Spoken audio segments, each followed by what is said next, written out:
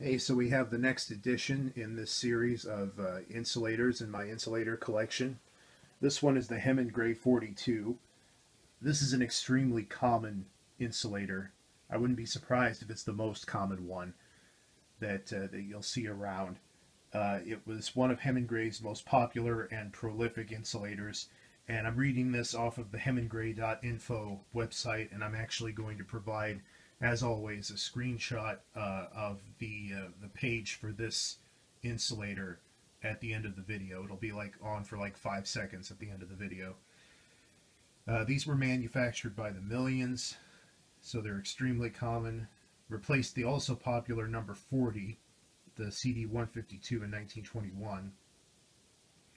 As a side note, this is the insulator that got me started collecting. This is the Hemingray person talking. I wouldn't be surprised if that's pretty common, that this is the first insulator that a lot of people collect. It's actually a more recent addition for me.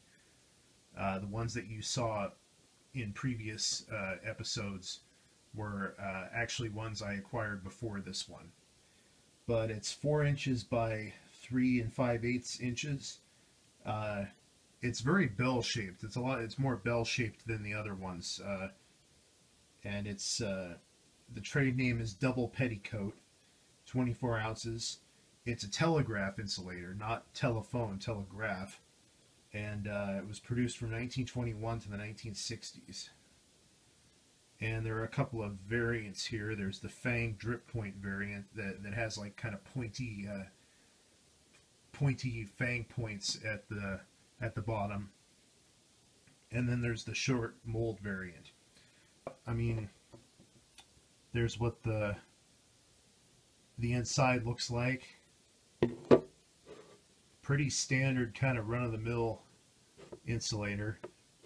This one is pretty common, and I think that's about it. I'll show you the screenshot, and please visit the website, Hemingray.info, and happy hunting.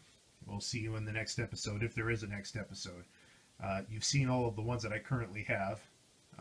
Hopefully I'll get some new ones for you.